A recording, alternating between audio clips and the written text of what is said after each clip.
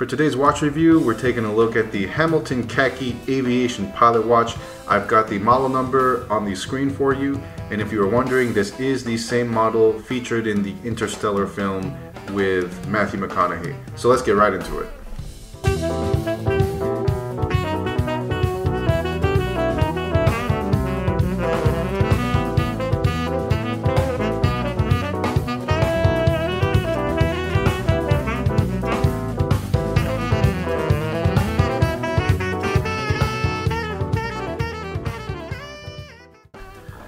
For price, you can find this watch in price ranging from $650 all the way up to $1,000. And before we look at the dimensions, let's just do a quick 360. Mostly just so you can see how light falls on it at different angles. Very beautiful watch. Here's the buckle, or I'm sorry, the clasp, and case back. There you go. For dimensions, from 9 to 3 o'clock, including the crown, we get roughly just over 45 millimeters. And then for case height, comes in just under 12 millimeters. And then a lug to lug, get right around 48 millimeters. For weight, the watch comes in right at 163 grams, or 5 5/8 ounces. And here it is on my 7.5-inch wrist. Very comfortable and very practical to wear as far as the dimensions go. Going over some of the specs here, as far as the internal movement goes, this comes with the H40 movement. That is an in-house Hamilton movement. I haven't heard anything bad about it, and so far for me personally, it's been a very reliable and dependable movement. It does have an 80-hour power reserve, which comes to around 3.5 days, so you can take it off on a Friday, put it back on a Monday, and you should be good to go. Another kind of cool feature here is we do have the day-date complication, with the day being here at the top and then the date being here at the bottom. I'm sure that's a common feature in other watches. For me, this is a very new thing, so I appreciate it. But what makes it very cool is the fact that the day is a quick change day. And you'll see on the screen what I mean, but once the watch passes midnight, then the day immediately changes to the next day. It's not like a gradual change as time goes on. It's instantaneous, and it's the coolest thing ever. We also have just a beautifully executed domed sapphire crystal here. I really like what they did. It's very clean and classy. I mean, you can see for yourself just how beautiful that crystal is. We've got a signed crown here, however it is non-screw down, but that still allows for 100 meters of water resistance to the overall watch, so no complaints there. And it does make it a lot easier to access the hand winding functionality of the watch. Here's a better look at that display case back. While I would have preferred a screw down case back, there's something about those 4 screws holding the case back to the watch that give it a very industrial, tool-like design and style that is just so enjoyable to have. Plus that finishing, which is throughout the entire body, is just beautifully done, and it makes it a joy to just have it on the wrist and even to just observe and admire, you know, while you're sitting down and just taking a look at the watch. For the bracelet, I think we've got a fantastic bracelet here. Just like with everything else, you've got a brushed finish that is just wonderfully done, and it gives it that look that is so appealing. We do have some branding here, so you've got Hamilton written right there, and then Hamilton written right there. And normally I feel like too much branding can be a little tacky and obnoxious, but here I feel like they did a very tasteful job, and it gives it just enough character without being too in your face. For lume, we've got it applied on the hands and the markers, and you can see it clear enough here on the screen, but you're just seeing a snapshot. Realistically, this lume is going to die out or burn out very quickly, and that is quite disappointing. Also, considering the price that you're paying, you know, whether you bought it for $600 or $1,000, you could have definitely had better quality lume. Considering you've got plenty of Chinese companies on the market today that are selling their watches at a fraction of the cost, and their lume is far superior.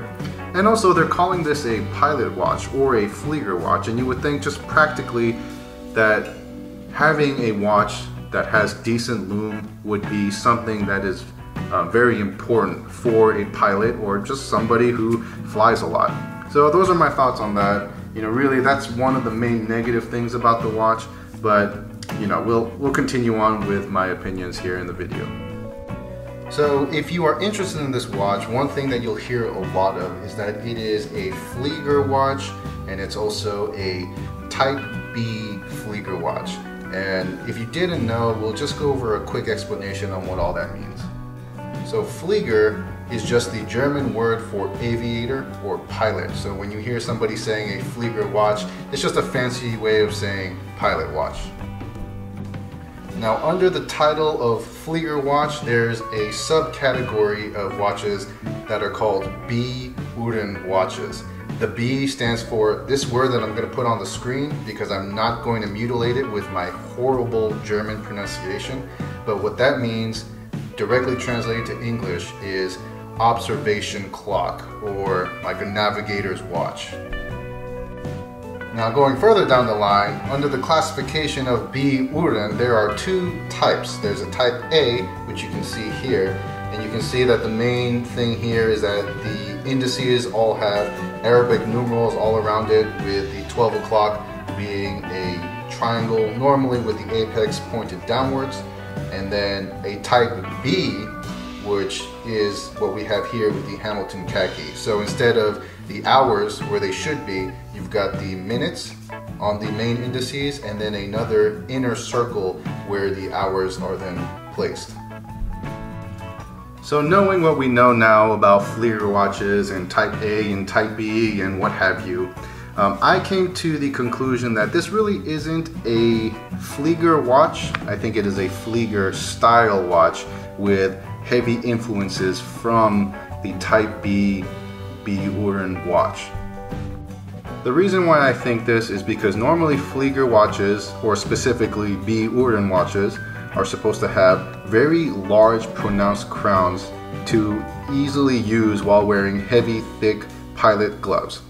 And also, I would imagine that they should have some kind of very powerful lume so that you can use the watch as you're navigating your charts, or whatever in the dark, especially during the World War II time period when these watches were mostly used. Now, is that a bad thing? Absolutely not. The fact that this isn't a genuine Flieger watch that is designed for World War II pilots is not a big deal to me. Aside from that, this is a fantastic and beautiful watch. Absolutely beautiful. You are hard-pressed to find a watch that is better looking than this one when it comes to those applied indices and how it changes so much as light falls on it from different angles. It really is such a beautiful watch, and I completely understand why they wanted this in the film. Because yeah, it may not be practical for what it was designed to be used for, but just as a regular watch, man, it is a looker and it is absolutely stunning. It's just a classy watch, very elegant, and for me, this is one of those watches that I enjoy to just put on when I get home from work, or even at the office. I really like to wear this one, especially when I'm wearing more of a, not so much formal, but let's say business or business casual. It fits right in, and it's definitely going to take up a lot of wrist time because there's nothing about it that really jumps out at you, but it is so well done that it will capture the attention of your peers without looking tacky or obnoxious. So do I recommend this watch to you? That really all depends. If you're looking for an actual pilot watch, then I'm gonna say pass on this one, because there are probably many other models out there at more affordable cost that are way more practical to be used for aviators. But if you're looking for a watch that looks super clean and is absolutely beautiful, then heck yeah, I recommend this watch. Because like I said before, it's beautiful, but it's also got that collectability factor to it because it was featured in the Interstellar movie, which in my opinion was a fantastic movie. So anything that can relate or be tied to a great movie is a really fun and beautiful thing. So, you know, I recommend getting it if that's the reason why you want it. You know, it's still affordable, well, relatively affordable. You know, it's not like a $20,000 luxury watch, right? You know, it's at worst $1,000. So, you know, you put away some money for a couple of months and you can easily get it. And while you're getting a collectible, you're also getting a beautiful watch. So before I keep on rambling on and on, I'm going to end it there. I really hope you enjoyed this review, and I do have several other reviews coming up in the future. So if you enjoy my videos, make sure to subscribe, like, and share if you can. And as always, thank you so much for watching, and I'll catch you guys later. Bye.